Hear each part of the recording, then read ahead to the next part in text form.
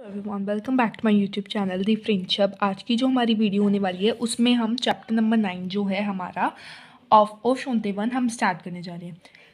The chapter is ऊ Avith ट्यू। Now previous ही chapter में हमने अबीते वर्ब मीन्स जो वर्ब है वो हमने करी थी, राइट। सो ट्यू के साथ हमारी अबीते वर्ब का मतलब होता है टू लिव। ठीक है, आप रिकॉल करो प्रीवियस चैप्टर से, चैप्टर नंबर 8 से। अबीते का मतलब होता है टू लिव। सो ऊ अबीत ट्यू हमारा इंटेरोगेटिव सेंटेंस है। डोंट वरी, इंटेरोगेटिव सेंटेंस की जो फॉर्मेशन होती है वो आप आगे सीखोगे। अभी के लिए सिर्फ ये याद रखो कि किसी से हमें इनफॉर्मली अगर पूछना कि आप कहाँ रहते हो तो हम कहेंगे ऊ Avith tube.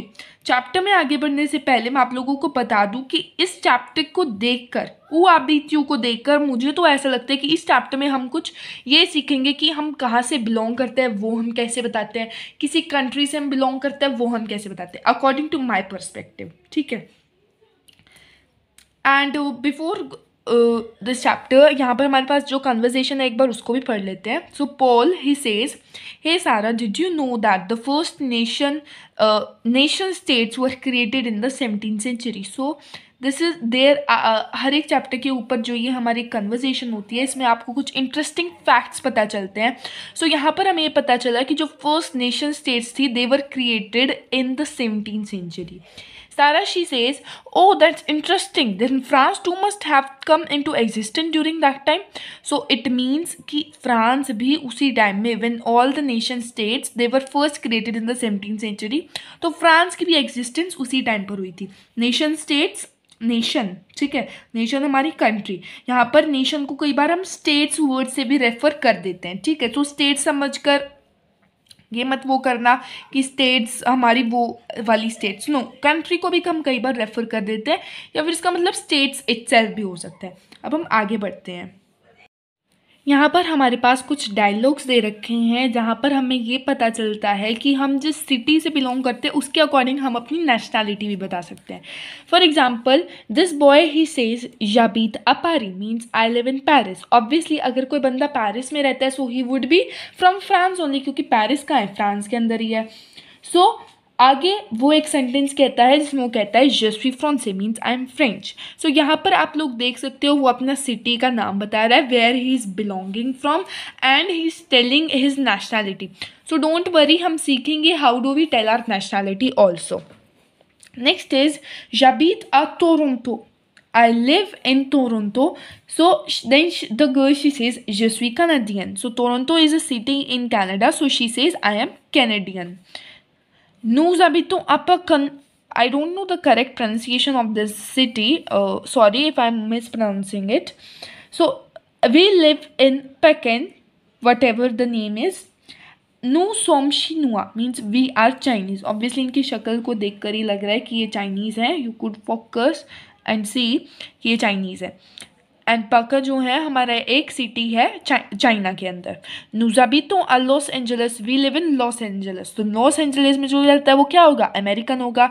So the boy दे से नु सोम American means we are American. Okay, नीचे की तरफ वी हैव द अबीते वर्ब की कॉन्जुगेशन।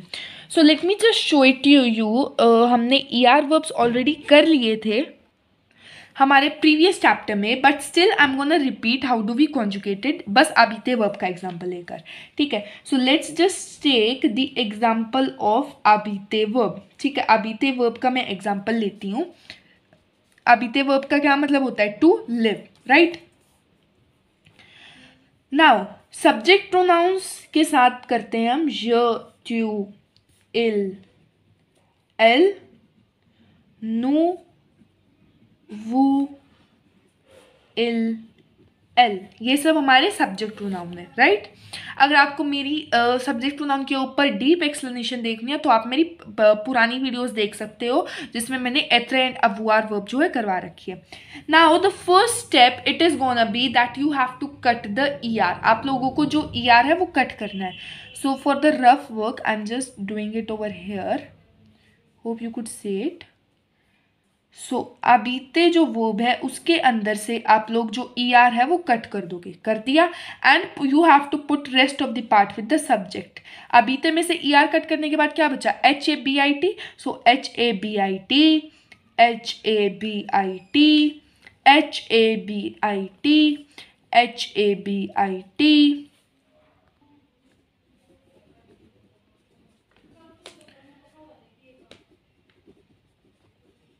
सो ऐसे हमने पुट कर दिया. Now the last thing is that we have to put the endings. ये एंडिंग्स बहुत इंपॉर्टेंट है. EES, EEONS, EZ, ENT and ENT. So let's just put it with the subject. EES,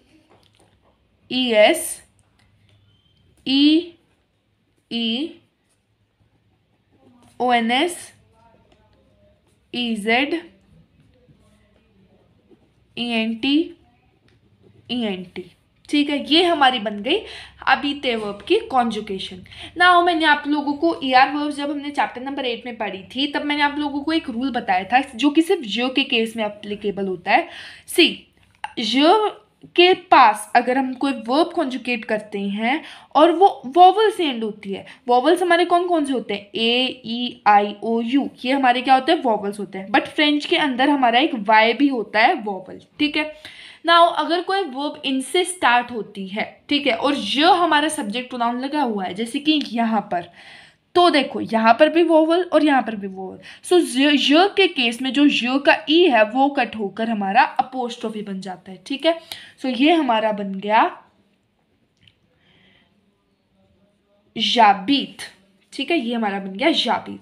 सी, यहाँ पर भी आप लोग कॉन्जुगेशन देख सकते हो, the same conjugation that we did, right.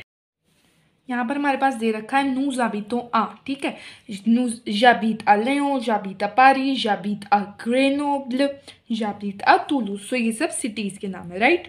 नीचे की तरफ अगर हम आए, सो Paul, he says, bonjour, je m'appelle Paul, je suis français. Vous vous appelez comment? So Paul, he says, hello, good morning, bonjour. My name is Paul, I am French. What's your name? Anastasia, she says, bonjour Paul, je m'appelle Anastasia. Anastasia, I think mummy के अंदर थी Anastasia. Jokes apart. So, je m'appelle Anastasia. Je suis grec. Quel âge avez-vous? हाँ, मैंने सोचा ही था Greek से होगी. So, hello Paul, my name is Anastasia. I am Greek. Quel âge avez-vous means how old are you? Paul, he says, j'ai 20 ans means I'm 20 years old. J'habite à Lille means I live in Lille. Et vous habitez où? And you, where do you live? Anastasia, excellent, j'habite à Crète. Excellent, I live in Crète. C'est une belle ville. Au revoir, enchanté. It is a beautiful city. Bye bye. See, nice to meet you. Paul, he says, au revoir, Anastasia, enchanté. Bye bye Anastasia, nice to meet you. Now आपके level पर कुछ ही nationalities हैं हमारे पास. ठीक है. सो कुछ ज़्यादा नहीं है. सो लर्न करने में भी हमारे लिए इजी होंगी. सो ले nationality means the nationalities. Now nationalities कब होती हैं? जब हमारी कंट्री होती है. सो सबसे पहले आते हैं हमारी नंबर 1 कंट्री पर. अब कंट्री पर आने से पहले मैं आप लोगों को ये बताना चाहूँगी कि नेशनैलिटीज़ जो हमारी होती है ना, वो एक टाइप की एडजेक्टिव ही होती हैं. तो आप लोगों को पता है कि जो हमारे एडजेक्टिव्स होते हैं ना, वो डिपेंड करते हैं नाउन के ऊपर. ठीक है, जेंडर के ऊपर. अगर मैस्कुलिन है तो कुछ एडजेक्टिव लगेगा, अगर फेमिनिन है तो कुछ एडजेक्टिव लगेगा. वैसे ही ला फ्रांस, अगर मैं कहूँ j'habite à France means I live in France. अगर मैं कहूँ आई एम फ्रेंच तो मैं कहूँगी je suis français. अगर मैं एक लड़का हूँ मैं कहूँगी je suis français. अगर मैं कहूँ मैं एक लड़की हूँ और फ्रेंच हूँ तो मैं कहूँगी je suis française. सो जेंडर के ऊपर जो है डिपेंड करता है हमारी नेशनैलिटी. नेक्स्ट है हमारा इंडिया. इंडिया को हम फ्रेंच में कहते हैं ऑन्त, INDE. अगर मैं कहूँ I am Indian which obviously I am, सो मैं कहूँगी अगर कोई लड़का कहे और अगर कोई लड़का और वो कहे आई एम इंडियन तो वो कहेगा je suis indien. और मैं एक लड़की हूँ, अगर मैं कहूँ आई एम इंडियन तो मैं कहूँगी je suis indienne. ठीक है. वैसे ही कनाडा, कनाडा को हम फ्रेंच में कहते हैं कनाडा. ठीक है, सेम स्पेलिंग है. अगर कोई लड़का कहे कि आई एम कैनेडियन तो वो कहेगा je suis canadien. और अगर कोई लड़की है वो कहे तो वो कहेगी je suis canadienne. ठीक है. वैसे ही बात करें इंग्लैंड की, इंग्लैंड को हम कहते हैं ओंग्लेतर. Angleterre। वैसे ही अगर मैं कहूँ आई एम इंग्लिश, क्योंकि इंग्लैंड में जो लोग रहते हैं उसको हम इंग्लिश बोलते हैं, तो मैं कहूँगी je suis anglais, ठीक है। एंड वैसे ही फेमिनिन के केस में je suis anglaise, ठीक है। लिटाली मीन्स द इटली। इटली को अगर कोई लड़का कहे कि आई एम इटालियन तो वो कहेगा je suis italien, और कोई लड़की कहे, जैसे कि मैं अगर कहूँ आई एम इटालियन इटालियन तो मैं कहूँगी je suis italien। Japan, Japan को हम कहते हैं जापों। जापान को इंग्लिश में JAPAN बोलते हैं, वैसे ही फ्रेंच के अंदर सिर्फ ये चेंज आता है, जो हमारा पीछे वाला ए है वो ओ में कन्वर्ट हो जाता है। अगर कोई लड़का कहे कि आई एम जापानीज तो वो कहेगा je suis japonais, means I am Japanese. अगर कोई लड़की कहे तो je suis japonaise, ठीक है। नेक्स्ट है हमारा स्पेन। स्पेन को हम कहते हैं स्पाइन, ठीक है, स्पाइन। अगर कोई लड़का कहे कि आई एम स्पेनिश तो वो कहेगा je suis espagnol। अगर कोई लड़की कहे तो वो कहेगी je suis espagnol। आप लोग एक चीज़ नोटिस करो कि मेनली हमारा जो है ई ऐड होता है, बट कुछ केस ऐसे जो होते हैं जैसे कि एन, जिसके पीछे एन लगा होता है, और कई बार जिसके पीछे एल लगा होता है ना उसमें डबलिंग हो जाती है। जैसे कि यहाँ पर देखो सिंगल एन था, फेमिनिन में कन्वर्ट करने के लिए डबल एन लगा फिर ई लगा, ठीक है। तो ऐसे होता है कई बार। चाइना की अगर हम बात करें, चाइना को हम कहते हैं शीन। अगर कोई लड़का कहे आई एम चाइनीज तो वो कहेगा je suis chinois। अगर कोई लड़की कहे तो वो कहेगी je suis chinoise। नाउ यहाँ पर हमारे कुछ अटेंशन पॉइंट्स दे रखे हैं जो कि हमें नोट करने हैं। In French nationalities agree with the nouns they qualify, ठीक है। जो नाउन वो क्वालिफाई करती हैं, नेशनैलिटीज हमेशा उन पे एग्री करती है, जो कि मैंने आपको बताया था, ठीक है। अगर फेमिनिन है नाउन तो नेशनैलिटी उस पर एग्री करेगी, एंड अगर मैस्कुलिन है तो उस पर एग्री करेगी।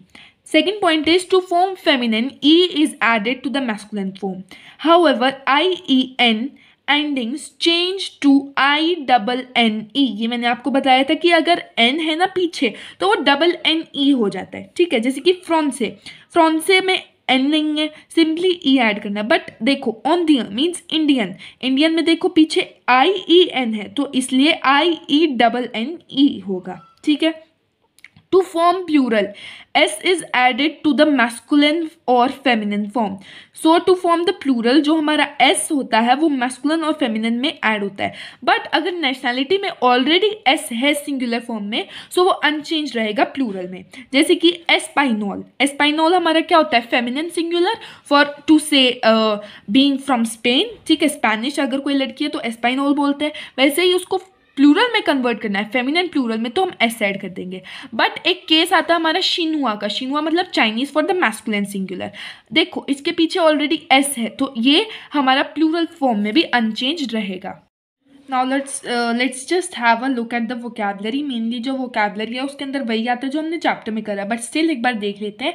मेनली जो आप लोगों को मैं हर एक चैप्टर में बताती हूँ, जो आपको फोकस करना है वो है इनकी प्रोनाउंसिएशन, क्योंकि मीनिंग तो ऑलरेडी दे रखे हैं, फ्रेंच टू इंग्लिश ट्रांसलेशन दे रखी है एंड इंग्लिश टू फ्रेंच दे रखी है। मेन आपको इनकी प्रोनाउंसिएशन के ऊपर फोकस करना है।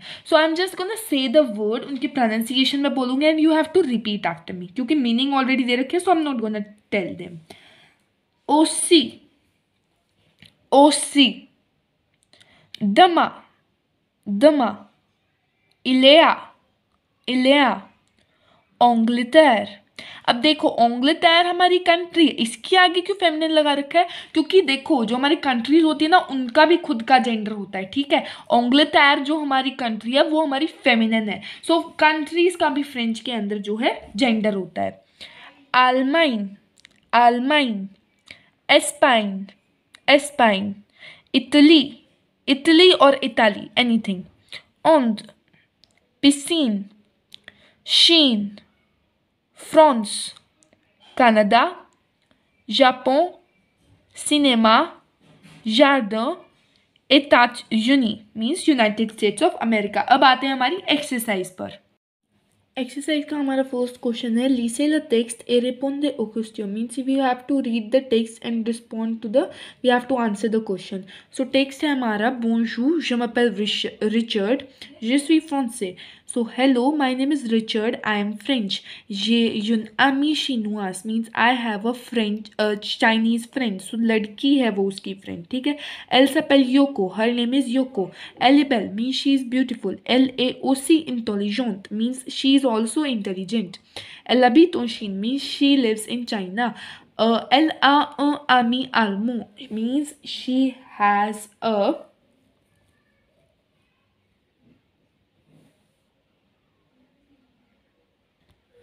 German friend. Il s'appelle Peter means his name is Peter. Il est grand et gentil means he is tall and kind. इस टेक्स्ट के बेसिस पर हमें दो क्वेश्चन दे रखे हैं. Part number A it is रॉम्प्लिसे ले blank means we have to fill in the blanks. Richard A dash. Richard is dash. अब हमने टेक्स्ट में भी पढ़ा था कि रिचर्ड ने अपने आप को फ्रेंच बताया था. So the correct answer is फ्रांसे. Richard A फ्रांसे. Il a une amie. So he has a friend. यहाँ पर देखो फ्रेंड है जो लड़की है. सो लड़की क्या थी? चाइनीज थी. So the correct answer is il a une amie chinoise.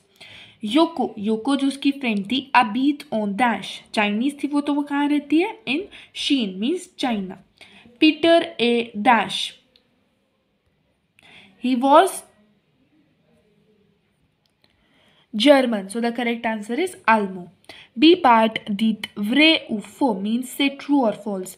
Peter est un ami de Richard. सो जो पीटर है वो रिचर्ड का जो है फ्रेंड है. अब ऑब्वियसली रिचर्ड की जो फ्रेंड है योको, उसका फ्रेंड है पीटर. सो ऑब्वियसली वो भी खुद फ्रेंड्स होंगे. सो ये आपके कंटेक्स्ट पर डिपेंड करता है, आप इसको कैसे थिंक करते हो. सो इसका जो आंसर है वो आपके ऊपर डिपेंड है, ठीक है. योको is शिनवास means योको is Chinese. So this is true व्रे. योको अबीट on अल्माइन means योको lives in Germany. So it is false क्योंकि हमें पता है कि योको she lives in China. Peter A Olmo means Peter is German. So this is व्रे. Question number 2 is mete or femina means we have to put the sentences into feminine. First is इल ए एंडिया. सो मैं आप लोगों को इसको paper पर समझाती हूँ जिसमें मैंने आपको जो है अबीते वर्ब समझाई थी. सो इल ए को जब हम फेमिनिन में कन्वर्ट करेंगे तब ये हमारा बन जाएगा एल ए. एंड एंडिया को जब हम फेमिनिन में कन्वर्ट करेंगे तब एंडिया को हम कन्वर्ट कर देते हैं and it would become Indian. So first का आंसर ये हो गया. सेकेंड का इल्सो फ्रांसे. सो ये हमारा हो जाएगा इल्सो का फेमिनिन एल सो, ठीक है. एंड फ्रांसे का फेमिनिन फ्रांसेस, ठीक है. बट आप लोग एक चीज़ याद रखना, ये हमारा प्लूरल है. सो यहाँ पर भी हमारा एस लगेगा. इल ए अमेरिका. सो इल ए की जगह हमारा जाएगा एल ए एंड अमेरिका के पीछे ई लग जाएगा. डबल एन ई नहीं लगेगा, ये हमारी एक्सेप्शन होती है.